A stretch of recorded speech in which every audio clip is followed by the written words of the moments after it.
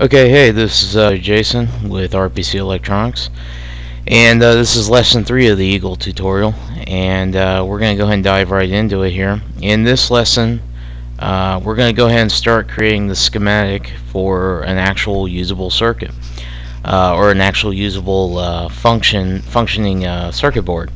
So, what we're going to do is we're going to design a quick little LED circuit with a voltage regulator and a couple filtering caps. So let's go ahead and get right into our parts, and we're going to run into a couple of other tools that I didn't go over in lesson 2, and we'll go over some of those as we're doing it. So first thing we're going to do is we're going to go down to one of the things you'll learn with Eagle is the naming of libraries. You just get used to the libraries, just go through them and familiarize yourself with them. Some of the more common stuff is not exactly jumps right out at you, and I'll try to point some of that out to you. First thing we're going to do is we're going to go VReg for voltage regulator, and we're going to get a standard 7805. This would be a 220, a TO220 case. So once we've selected the part we want, we'll just double click. One thing you'll notice is when you click on a part, it's going to give you a preview here on the right. It's going to show you the emblem for the schematic as well as the footprint that would actually be on the board. So in this case, we're going to choose a 7805 voltage regulator. So we'll go and click that down, and you notice automatically it gave us a IC1. It automatically named it. Let's go ahead and give this IC a value. So we'll use our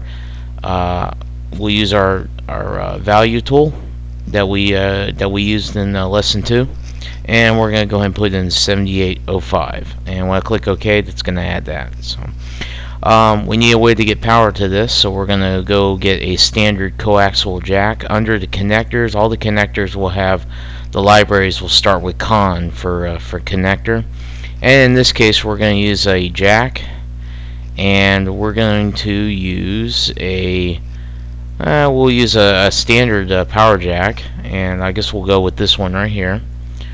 And I'm going to go ahead, and one of the things you'll remember, or that you'll realize, is as you go you have to make changes as you make the schematic, but if you know you're going to be adding parts in, you might as well go ahead and account for that. In this case we're going to have two filtering caps. One's going to be in between this connector and the voltage regulator, as well as a cap on the output. So we'll go ahead and click this where we've got some space, and I'm going to go down to the RCL library, which is resistors, capacitors, and inductors. And whoops, I passed it. Here we go, RCL, and we're going to go to capacitor US symbol, and we'll get the let's see here, this will be a good one right here. Actually, we'll go with this one. Double click on that, and I'm going to click one here, and I'm going to click one here. So that's our filtering capacitors, one for the input, one for the output. Now in this case, let's go ahead and go from here, and let's go and make some connections. So we're going to go to our line tool, and first thing you're going to notice is when you click, you can, as long as you're moving your mouse around, it's going to stay connected to the pin that you first clicked, and it's not going to go away until you click. But then you see it's still connected. So if we want to stop that, we're going to go back to that point, and we're going to click one more time. Now we're released. We'll go and connect this capacitor. We're going to click once, and we're still connected, so we'll click the second time.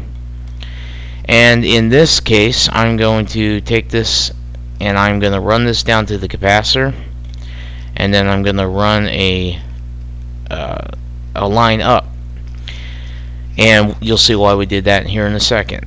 Now with these capacitors, obviously in this schematic we can tell these are connected, but one way to visually show that is to use the junction tool, which is this little dot, and we're going to take that and we're going to click once here, and we're going to click once here, and that's going to show that those capacitors are definitely connected to those points.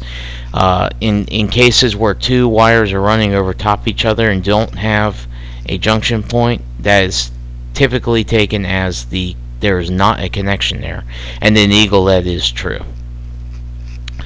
Okay, we'll do one last little ad here before we end up or stop this lesson, and we'll be completing it in the next lesson. One last thing we're going to do is we're going to go to the supply, and supply is going to have our voltage and grounds.